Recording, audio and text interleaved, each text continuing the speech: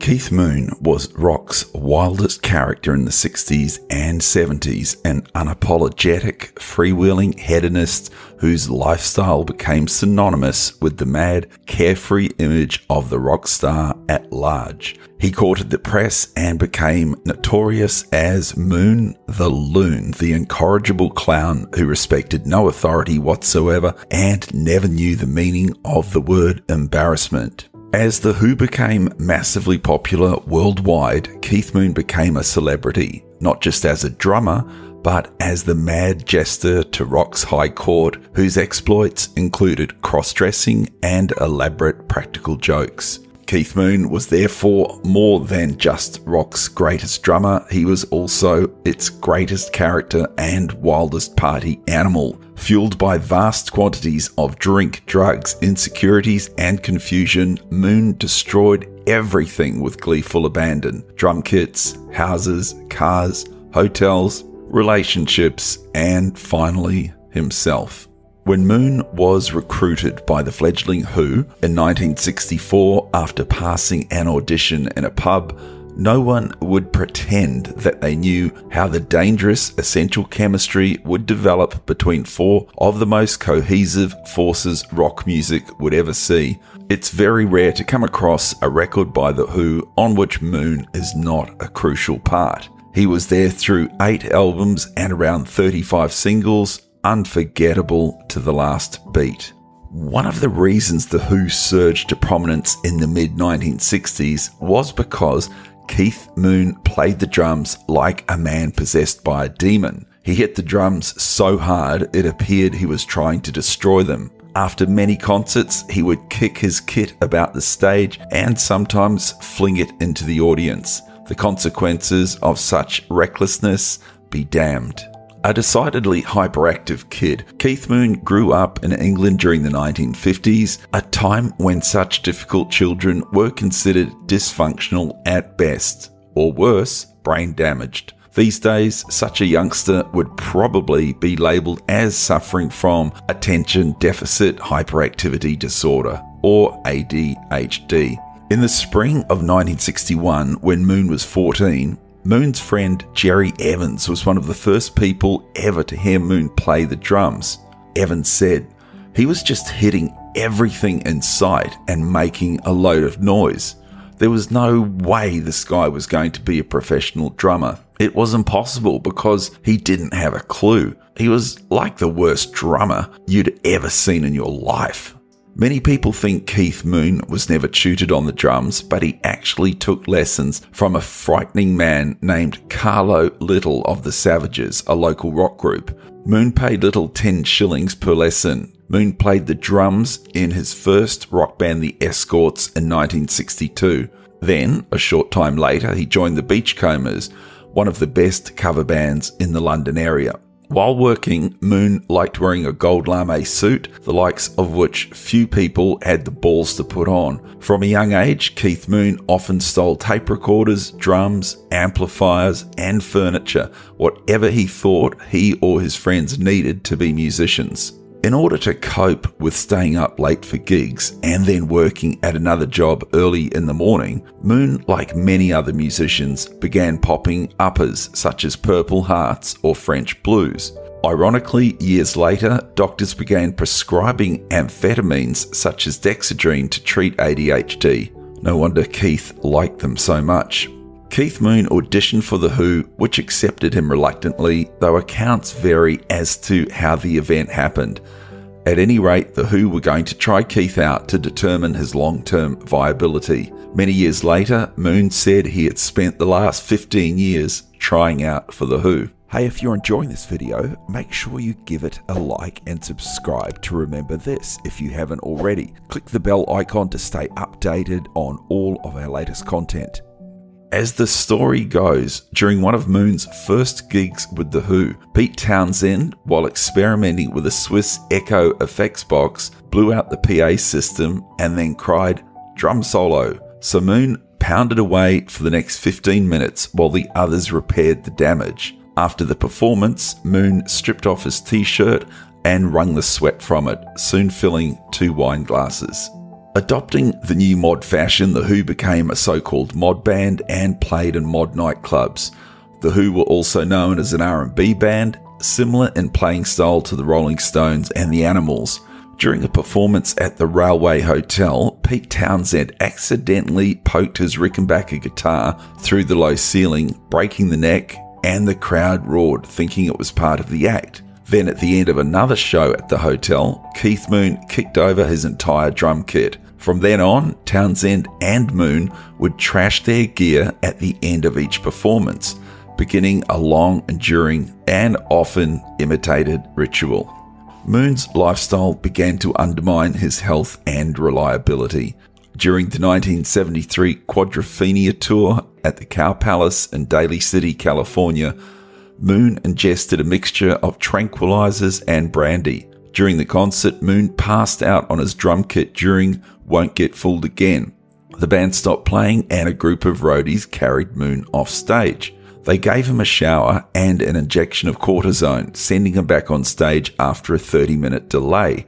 Moon passed out again during Magic Bus and was again removed from the stage. The band continued without him for several songs before Townsend asked, "Can anyone play the drums? I mean somebody good." A drummer in the audience, Scott Halpin, came up and played the rest of the show. During the opening date of the band's 1976 US tour at the Boston Garden, Moon passed out over his drum kit after 2 numbers and the show was rescheduled. The next evening, Moon systematically destroyed everything in his hotel room, cut himself doing so, and passed out. He was discovered by manager Bill Kerbishley, who took him to a hospital. Doctors told Kerbishley that if he had not intervened, Moon would have bled to death. It was suggested at this point that Daltrey and Entwistle seriously consider firing Moon, but they decided that doing so would make his life worse. Because The Who's early stage act relied on smashing instruments and owing to Moon's enthusiasm for damaging hotels, the group were in debt for much of the 1960s. Entwistle estimated they lost about £150,000. Even when the group became relatively financially stable after Tommy, Moon continued to rack up debts. He bought a number of cars and gadgets and flirted with bankruptcy.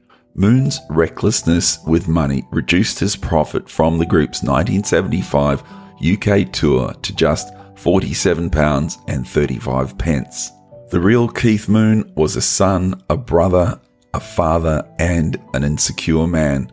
The public Keith Moon was The Who's manic drummer and hell-raising daredevil comedian, a man who only ever lived in the moment. And it was this version of Keith Moon that led to his untimely death on September the 7th, 1978. A month earlier, The Who released Who Are You?, their first new album in 3 years.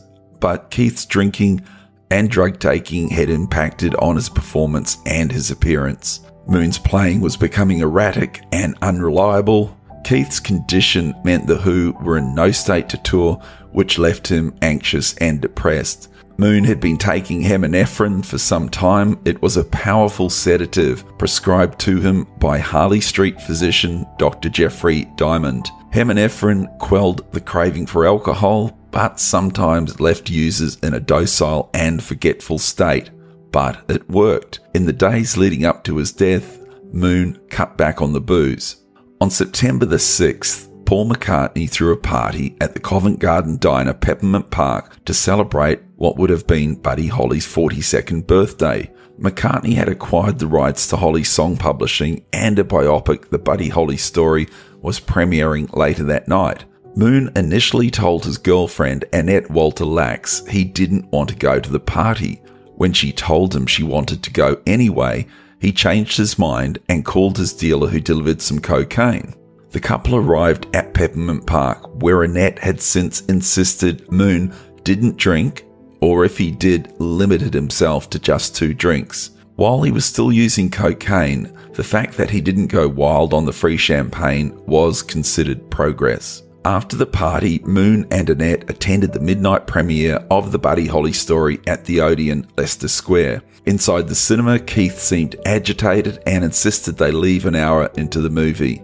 He was restless, said Annette. He said, "I don't want to sit through this, let's go." Back at their flat in Mayfair, Moon told Annette he was hungry. She cooked his favourite lamb cutlets, after which they went to bed to watch a video of the camp horror film The Abominable Dr. Phibes. Moon had been exceeding his prescribed dose of heminephrine the same way he abused every other drug, but Annette hadn't realised quite how many pills he was taking. In Annette's account, Moon woke up at 7:30 a.m. and told her he wanted food. He was in a bad mood and they argued, but Annette cooked him some more lamb. After clearing the plate, Moon took more heminephrine and fell asleep again, but his snoring meant Annette retreated to the sofa where she slept until 3:40 p.m. After waking up, she ventured back into the bedroom where she found Moon lying on his stomach with his left arm hanging over the side of the bed. "I couldn't hear him breathing. Right there and then I knew something was wrong. I went into a panic," she said. Annette rang Dr. Diamond, who called an ambulance, but it was too late. Moon had been dead for some time, but was officially pronounced dead at 5:50 p.m. at Middlesex Hospital. The official cause of death was listed on the certificate as heminephrine overdose, self-administered but no evidence of intention. Open verdict. It was later revealed that Moon had 26 undissolved heminephrine tablets still in his stomach when he died.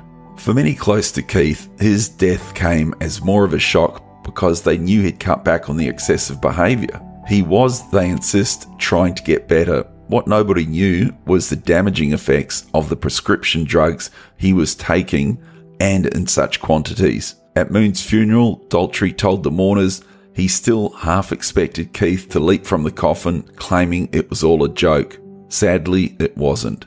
Rock's greatest drummer was just 32 years old when he died. Keith Moon had played the drums in a similar way to how he lived his life. Frenetic to the point where chaos could erupt around him at any given moment. When it comes to the excess and antics of rock and roll, Keith Moon didn't just partake, he wrote the playbook. Sadly, the lifestyle took its toll on Moon, who packed more into his 32 years than most people could manage in a couple of lifetimes, cruelly losing his life to an overdose of prescription pills designed to help alleviate the alcohol withdrawal he was experiencing while attempting to get sober. What's your favourite Keith Moon moment? Or do you have a particular album or song by The Who that you go back to on a regular basis? Let us know in the comments below, and don't forget to subscribe to remember this.